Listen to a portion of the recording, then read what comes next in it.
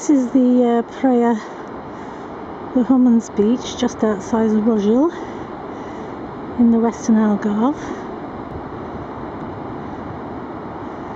It's the 29th of January and the beach is totally empty.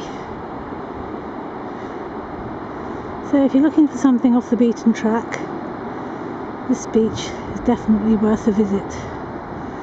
Having said that, if you're looking to swim, not really suitable. As you can see, there's a lot of rocks along the shoreline.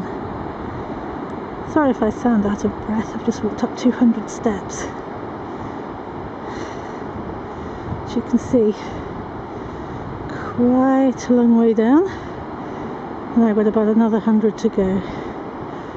On this outcrop of rocks here, in the distance, there is a stork. She's made a nest. I think she's got eggs in there at the moment. Haven't seen any young, but there's certainly something happening there.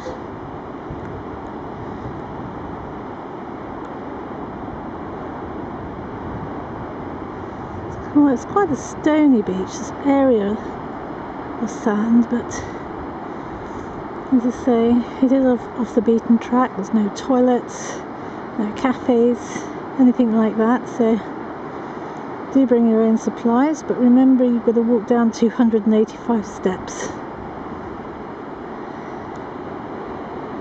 Enjoy!